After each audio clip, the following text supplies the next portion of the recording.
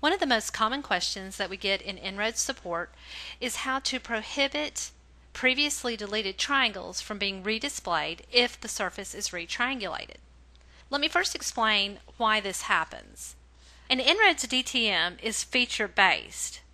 So what that means is that even if you delete triangles that are present in the DTM, the features that were used to create those triangles remain. The features themselves are not deleted.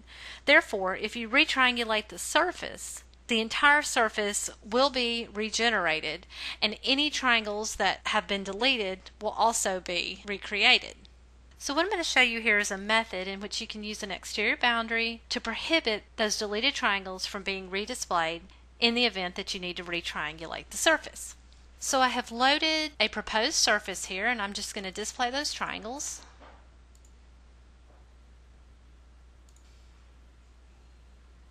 And you can see that I have lots of long skinny triangles here that are being created along this curve.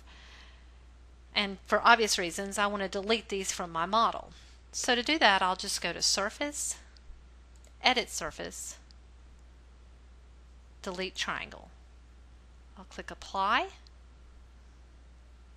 and I can go in and select the triangles to be deleted.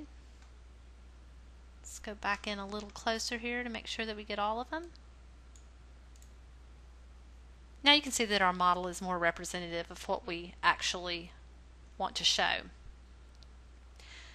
Now, if we go in and redisplay these triangles at this point, and I'll use a different color,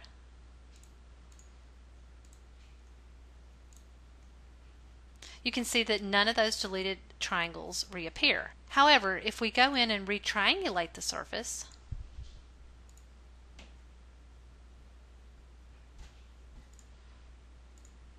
when we redisplay the triangles,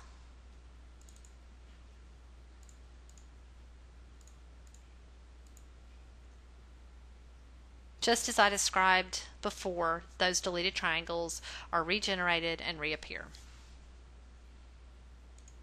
So let me just quickly go back in and take these out again using the delete triangle command.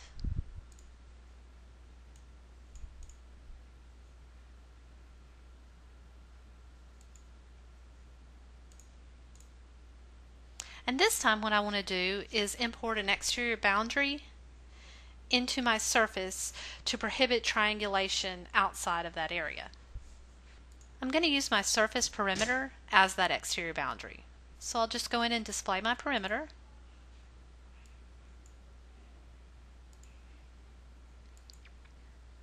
And then I'll use the command File, Import Surface to import that perimeter as the exterior boundary. I'm going to make sure that I have the correct surface loaded.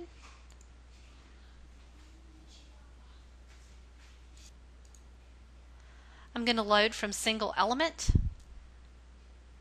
In the case of an exterior boundary, the elevations are irrelevant.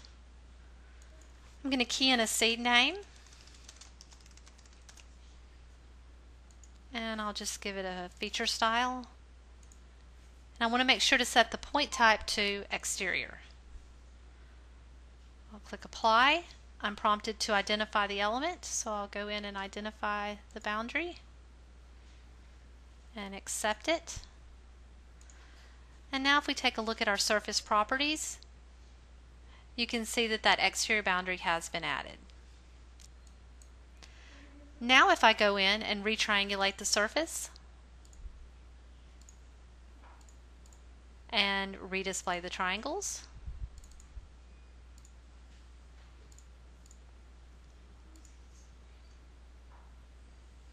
you can see that the exterior boundary that's present prohibits any of those deleted triangles outside of the boundary from reappearing.